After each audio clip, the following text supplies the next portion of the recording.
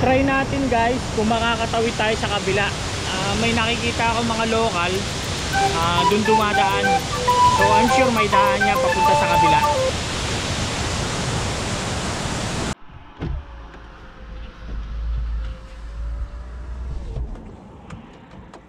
So guys, good morning and welcome to my channel once again. For today's video guys, meron tayong dalawang attraction na pupuntahan dito sa Derbyshire. Kaya lang dun sa unang postcode na binigay sa akin ng Google, di ko alam kung tama yung napuntahan natin. Bali pumatak sa isang village kung saan walang katao-tao.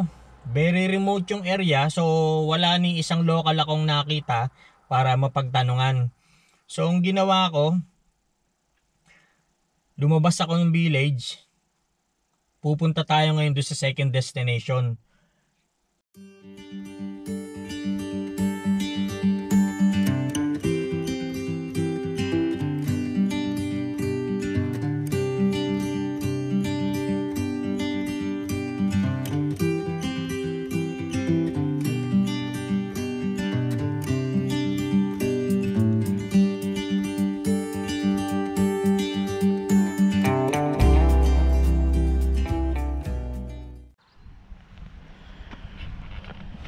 So guys, good morning. Andito tayo sa Peak District, Derbyshire, United Kingdom. Ang attraction na dinayo natin dito is yung it's an old bridge. So tingnan natin kung makakakuha tayo ng magandang footage from here.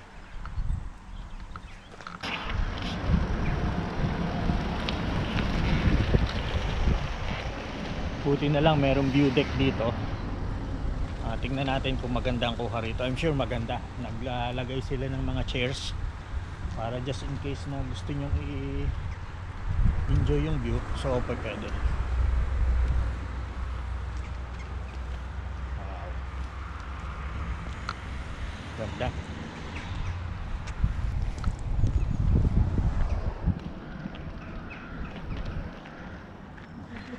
Bali yung postcode na nasa Google, pumatak eksakto dito sa likod ng Monsal Head Hotel. So sa likod niyan may pay and display parking. So walang problema sa parking area.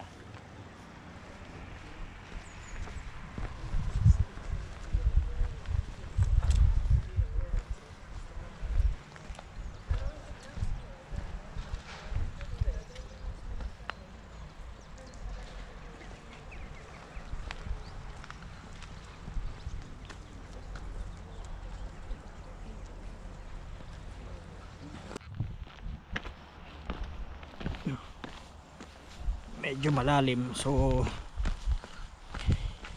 ingat tayo. Well, hindi ka naman maliligaw dito kasi ito lang yung napakaliit na pathway papunta doon sa ibaba. Sana lang hindi umulan. Morning.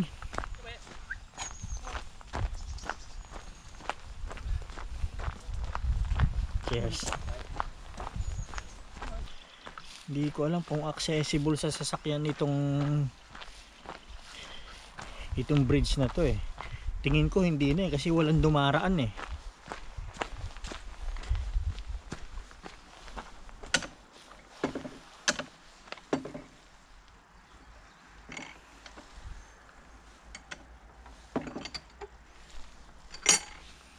May gate pa. Okay, dok.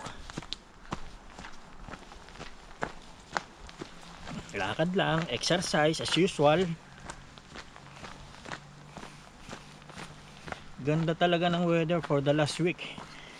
Ewan ko ba bakit ganito na naman ang weather. So this coming Friday, Saturday, Sunday, wala rin akong pasok. So itatry ko kung saan ko kayo pwedeng dalhin. Of course, you have to consider yung distance nung pagdadrive ko. Dito, inabot lang ako ng more than 1 hour. So walang problema, makakauwi pa ako kasi may pasok pa ako doon sa second job ko. Teka, bakit palayo na tayo dun sa bridge? Ayun yung bridge, palayo na tayo siguro. Anyway, siguro may daan dun. Nalampasan na natin yung bridge eh. Tignan ko, saan tayo dadalhin itong pathway na to? Siguro may daan pabalik.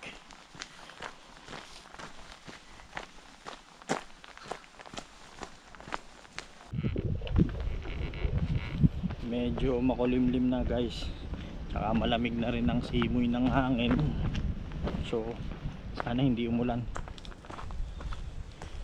From here I can hear parang ilog siya, yung agos ng tubig. So mababain natin, tingnan lang natin. Diretso lang tayo. Maligaw na ako ah.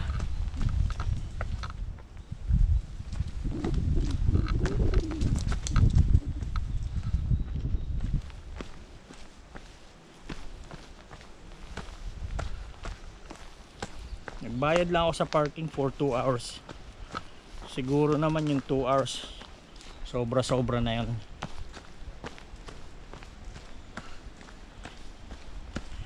Siguro itong binababa natin, actually lampas na tayo sa bridge eh, yung bridge na andun. Pero merong waterfalls, isa yan sa dalawang attraction na pupuntahan natin. I'm not sure kung ito yung waterfalls. Anyway, magbaka sakali lang tayo. Dito na rin lang tayo kasi yung binigay na postcode ng waterfalls dun sa isang village na wala naman tayong makapagtanungan.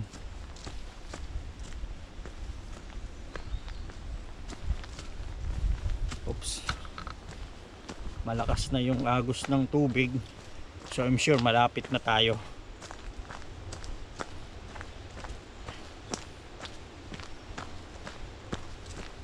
Huwag naman sanang umulan.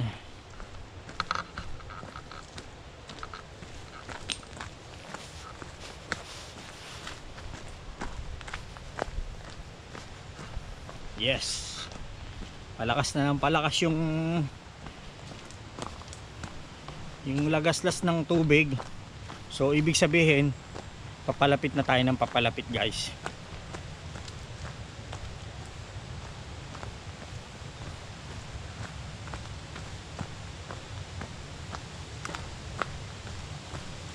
At merong gate tayong papasukin.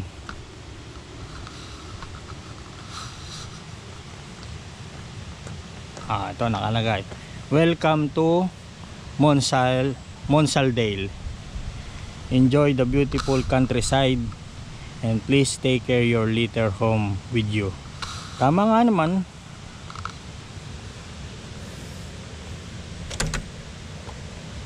Visitor lang tayo rito, kaya wag tayong magkalat.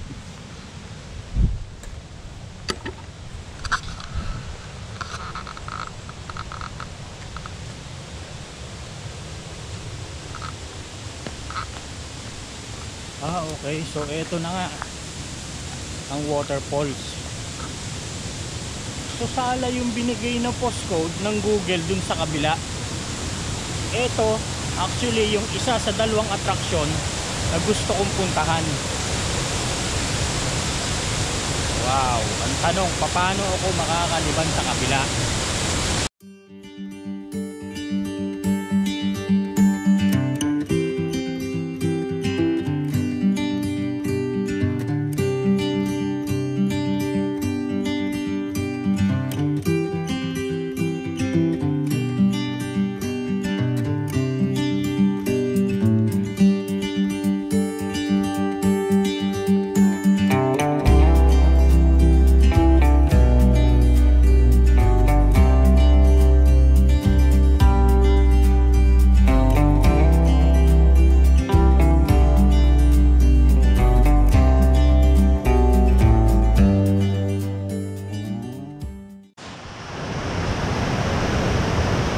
try natin guys kung makakatawid tayo sa kabila. May nakikita ako mga local dun dumadaan. So I'm sure may daan yan papunta sa kabila.